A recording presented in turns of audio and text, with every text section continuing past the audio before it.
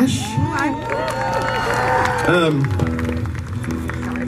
I appreciate you guys coming in, and special thanks to everybody who rode in on the buses, and thank you for holding for us for just a minute. I apologize. The weather had us down and different stuff, but we're so glad to be here, and glad to be here at this place where my father grew up. I have to, right off the bat, special consideration and recognition to my Aunt Joanne Cash, who is sitting in the front row.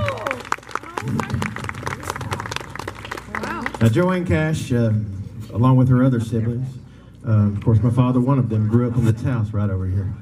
My dad, I think in 1936, that he moved here with his family. Joanne wasn't quite around yet at that time, but had 20 acres here, and one of the families that in this area. We got to look back and we got to think, my gosh, what has happened since then?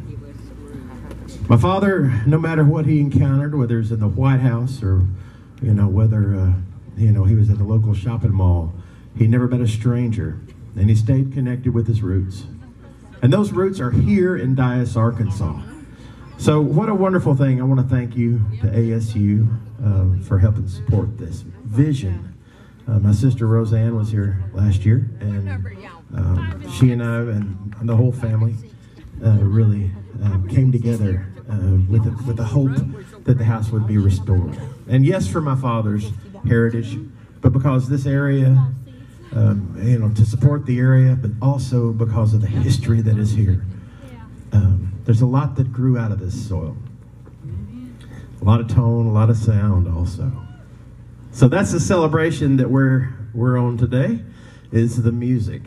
And I personally know no better way to start the day than a man who stays true to that foundation, who stays true to the historical recognitions and reverences of